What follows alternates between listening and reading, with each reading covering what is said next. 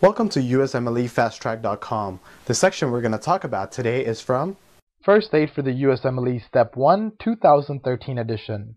Page 421. Regulation of cerebral perfusion.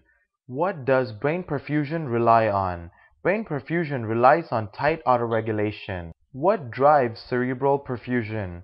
Cerebral perfusion is primarily driven by PCO2. In what condition does PO2 modulate perfusion? PO2 modulates perfusion in severe hypoxia. How does therapeutic hyperventilation help in patients suffering from stroke or trauma? Hyperventilation decreases PCO2, which helps decrease the intracranial pressure in cases of acute cerebral edema, and this is done via decreasing cerebral perfusion. Describe what is happening in picture 1 of regulation of cerebral perfusion.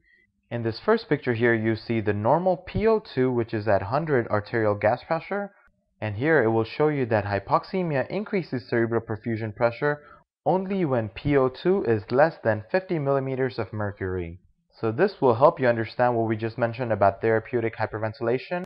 Since in therapeutic hyperventilation you would prevent that PO2 to drop below 50 mmHg, and therefore this will lead to decrease in cerebral perfusion and therefore a decrease in the intracranial pressure in situations such as a stroke and trauma. Describe the second picture of regulation of the cerebral perfusion.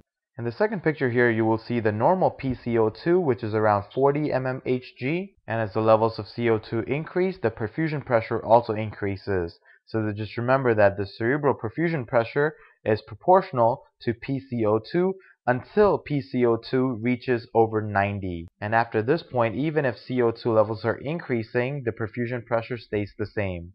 For more information on this topic, click on the link in the description section below. For a full USMLE Step 1 review, be sure to check us out at USMLEFasttrack.com, where we help you review the entire first aid for the USMLE Step 1 with high quality videos and hundreds of detailed pictures for a better understanding of the material.